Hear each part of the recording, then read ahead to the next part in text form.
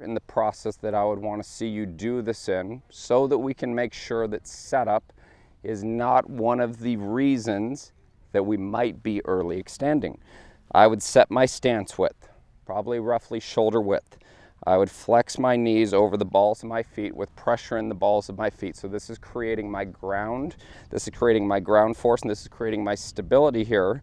And then from here, if you watch my belt line, I'm going to tuck this to begin. So you can see my belt line here is very neutral. Okay, so I'm going to hold this golf club right here in my belly button. So I'm going to hold this right here.